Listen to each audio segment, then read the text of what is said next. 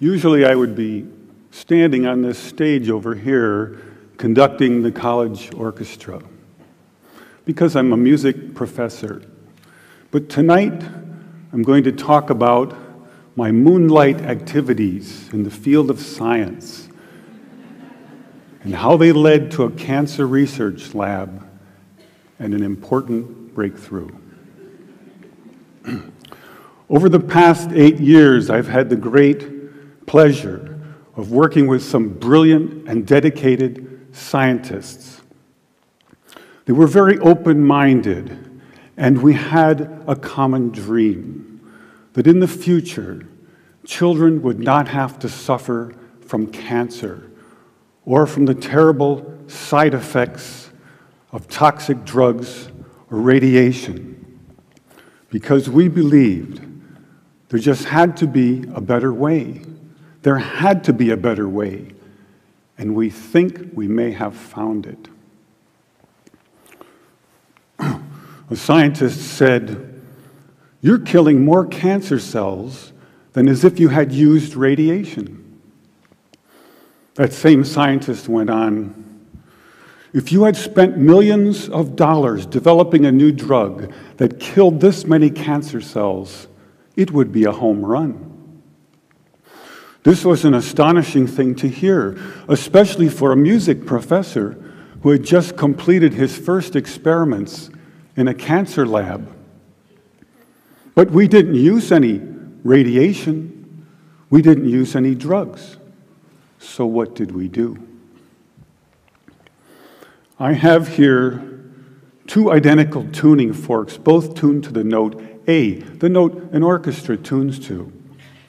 These forks are both made to vibrate 440 times per second. We say their frequency is 440 hertz. If I tap this fork, putting little pulses of energy into it, the second fork will also vibrate in sympathy. And if I silence this fork, we just may hear the other singing its tone.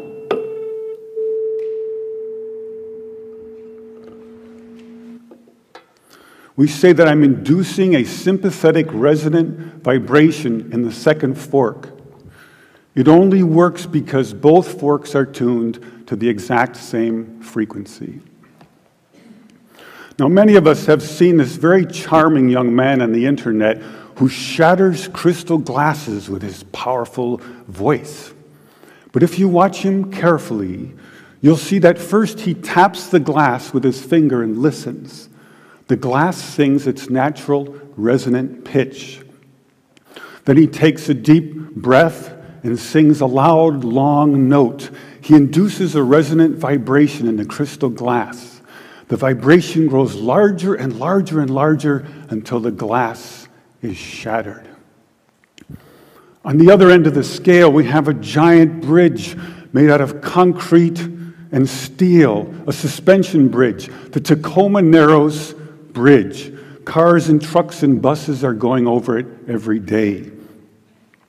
And unfortunately, where they built this bridge, there was a steady wind blowing across it. And one day this wind induces a small vibration in the bridge, hardly noticeable. But the frequency of the vibration matches the resonant frequency of some part of the bridge. And the vibration gets larger and larger and larger until the bridge collapses into the river below. A destructive resonant frequency. So on one end of the scale, we have a giant concrete and steel bridge destroyed by resonance.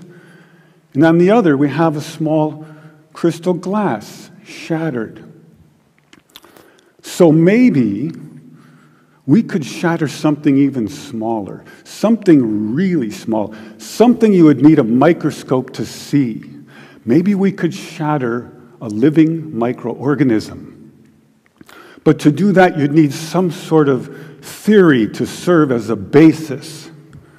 And we find that basis in a wonderful book called The Rainbow and the Worm, The Physics of Organisms, by a scientist, Mae-Wan Ho.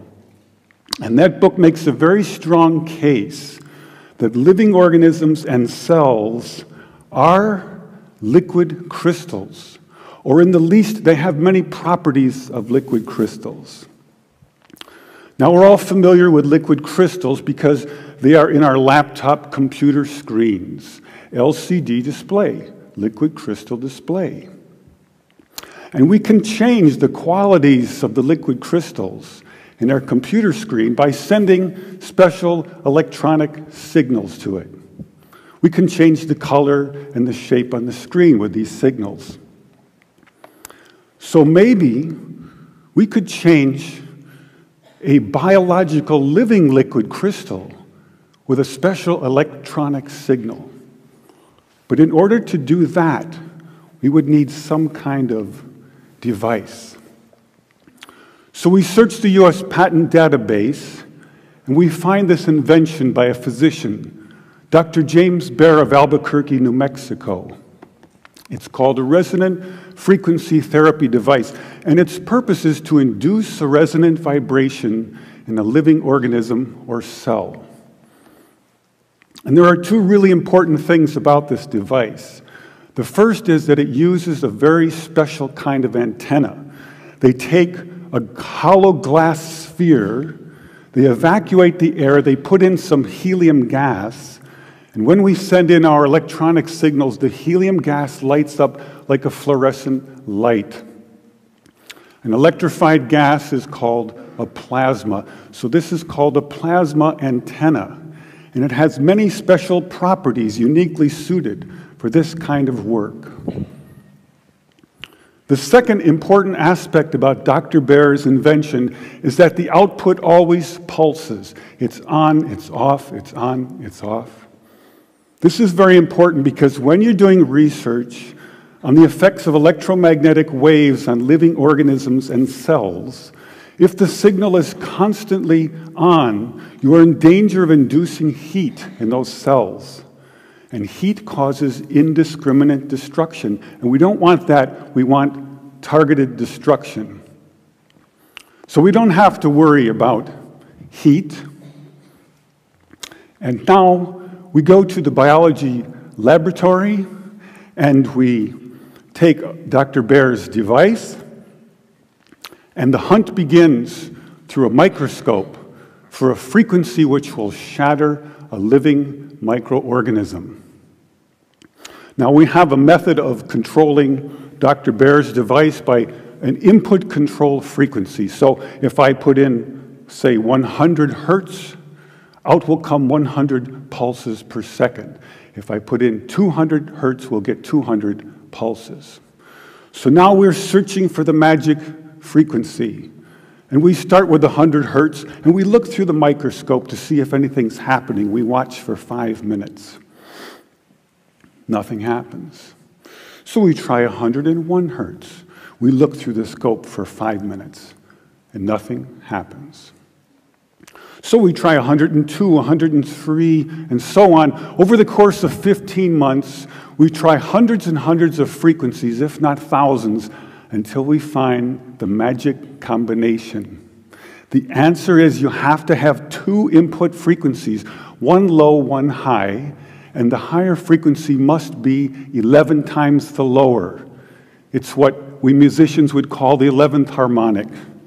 And when we add the 11th harmonic, we begin to shatter microorganisms like a crystal glass. These are the first videos taken. We showed these videos to our friends in the biology department. They said they hadn't seen anything quite like it.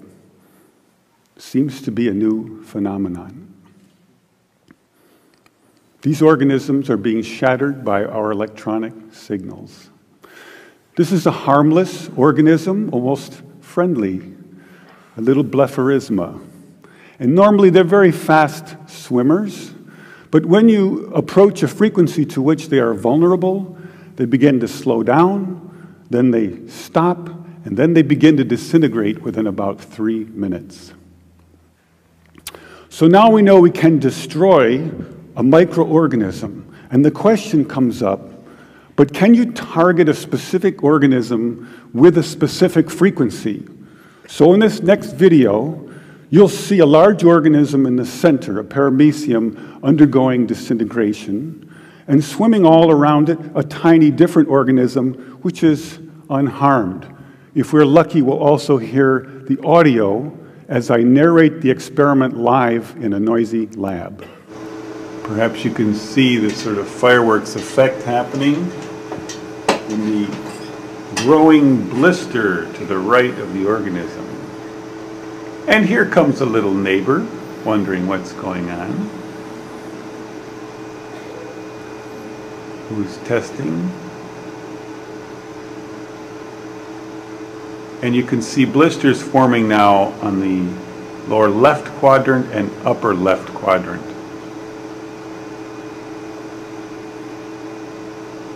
The shape is now changing. And a major explosion out the top. So now we have some evidence that we can target specific microorganisms with specific frequencies. And we make several more videos, and we film the destruction of hundreds of microorganisms. And about this time, we meet a cancer researcher, and we show them these videos. And this results in an invitation to spend 4 months in a cancer research lab trying to shatter cancer cells. This is our setup in the lab. You can see the microscope with cancer cells on it. Here's the plasma tube, and here's my little frequency control box. So first we attack pancreatic cancer. Take a good look at this slide, because the next one will look quite different. After we treat these cells, they change their shape and size, and they begin to grow long, rope-like structures out the sides. They look something like antennas. I call them bioantennas for biological antennas. It's as if the cancer cells are trying to tune into our signal. It also turns out this is the beginning of a process of destruction for cancer cells. We now know that cancer is vulnerable between the frequencies of 100,000 hertz and 300,000 hertz. So now we attack leukemia cells. Leukemia cell number 1 tries to grow a copy of itself, but the new cell is shattered into dozens of fragments and scattered across the slide. Leukemia cell number 2 then hyperinflates and also dies. Leukemia cell number 3 then tries to make another cancer cell. The new cell is shattered and the original cell dies. But killing a handful of leukemia cells is not enough for a patient. What kind of numbers can we do? In repeated controlled laboratory experiments, independently assayed by the 2 top experts, we killed an average of 25% to 42% of the leukemia cells, as high as 60%. They also determined that we slowed the growth rate of the cancer by as much as 65%, so a double effect. Now we attack ovarian cancer cells. This is a more distant shot. Here you see brackets coming up around the cells, showing groups of ovarian cancer cells which are being destroyed.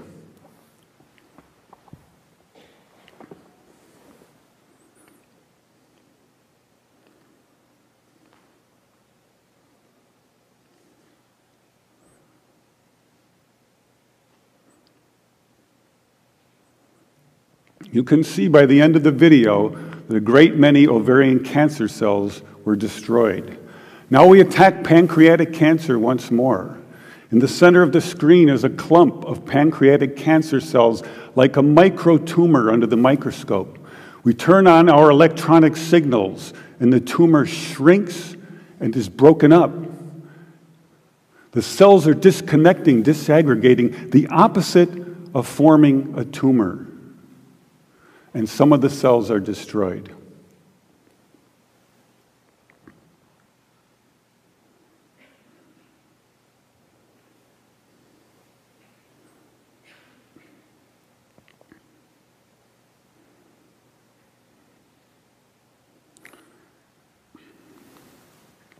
In our most recent work, we attacked the deadly organism MRSA. MRSA is particularly dangerous because it's resistant to many common antibiotics. Thousands of people die every year from MRSA. They have drugs for it, but they have very toxic side effects. We found that our electronic signals could actually eliminate antibiotic resistance in MRSA. Then by adding a very small amount of a common antibiotic, we were able to kill MRSA and slow its growth rate. Since I was a 17-year-old high school student with twin interests in both music and science, I never imagined the two would come together in a cancer research lab. I now believe that the future cancer treatment rooms for children will be a very different place. It will be a pleasant place where children gather and make new friends. They probably won't even know they're sick. They'll draw pictures, color in their books, play with their toys, all the while unaware that above them are beautiful blue, pinkish plasma lights emanating healing, pulsing electric fields, shattering their cancer painlessly and non-toxically, one cell at a time. Thank you.